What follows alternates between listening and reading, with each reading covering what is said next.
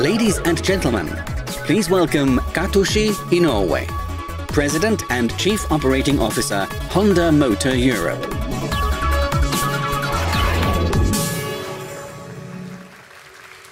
Good afternoon, ladies and gentlemen, and thank you for joining us here today. Last year was a turning point for Honda in Europe. We launched a whole new range of cars, including HR-V, Civic Type R, and Jazz. As these cars landed in showrooms, we saw a dramatic impact on European sales. Every month in 2016, Honda has posted strong sales growth, and year to date, our European sales have increased by 31%. This year, Honda is the fastest growing mainstream car brand in Europe, with strong sales growth in our 5 largest European markets. In addition, 60% of these customers are new to Honda brand. In recent weeks, we have also seen the true extent of Honda's engineering expertise and ambition with the return of the iconic NSX supercar there. In order to maintain and build further on this momentum, and the next model for Europe is the focus of Honda's activity at Paris, the introduction of the 10th generation Civic.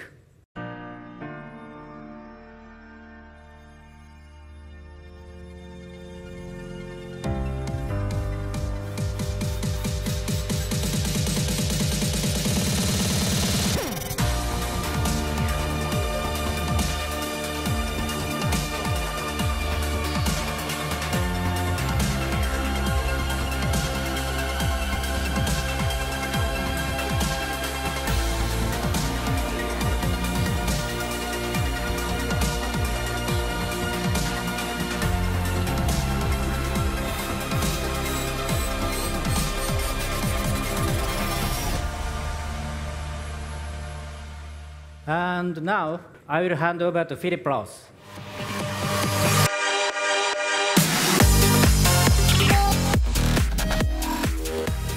What can I say about the Honda Civic?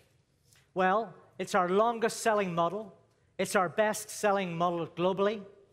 It's renowned for distinctive design, sporty styling, and versatile practicality. Civic has enjoyed worldwide sales of 20 million units. And in the last 3 years, our average annual sales have been 620,000 units across 170 countries. Here in Europe, we have sold in excess of 3 million Civics. The C sector has become considerably more competitive since the launch of the previous generation Civic. As such, this is the most comprehensive redesign of the Civic ever seen.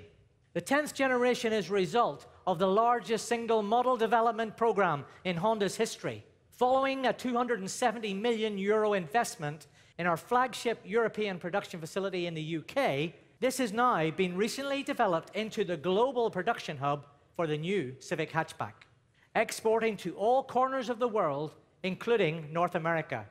3 words would sum it up: distinctive, exciting, and refined. The exterior has a new distinctive sporty design. It's longer, lower, wider than its predecessor, giving a much more assertive stance on the road and a sleek, coupe-like look. The new Civic has been completely re-engineered from the ground up with the aim of improving driving dynamics. This more dynamic personality is enhanced by the introduction of a new 1-litre and 1.5-litre VTEC turbo engine. Making their European debut, these new units offer a powerful and efficient driving experience. Despite the focus on a dynamic, sporty character, the Civic will maintain its class-leading interior space with an enhanced usability and a new modern interior.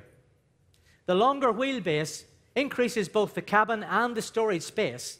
The rear cargo area is now wider and deeper.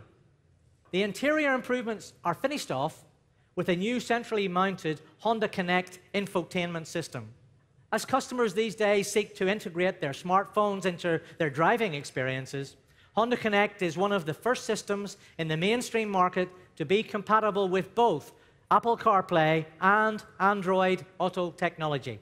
The technology evolution of the new Civic continues as we move into safety features. Over the last 18 months, the Honda Sensing package has been introduced to an increasing number of vehicles sold in Europe. This comprehensive suite of technologies uses the camera and radar systems to provide a range of convenience and safety features.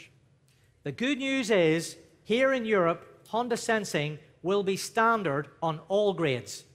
We will launch this car from spring 2017, and we would say that this is the most important car Honda has launched in many years. Now, before I close, you will notice we have one more story for you.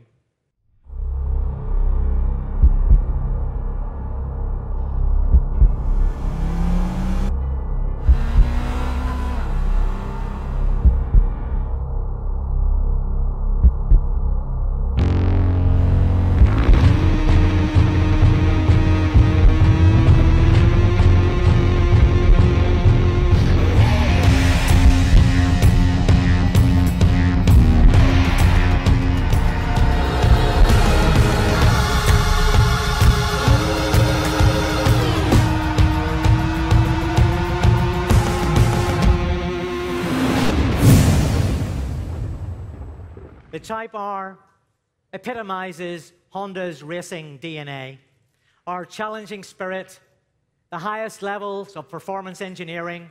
Coming to Europe during the second half of 2017, we are now set to embark on the next chapter of the race car for the road. Ladies and gentlemen, thank you very much for listening.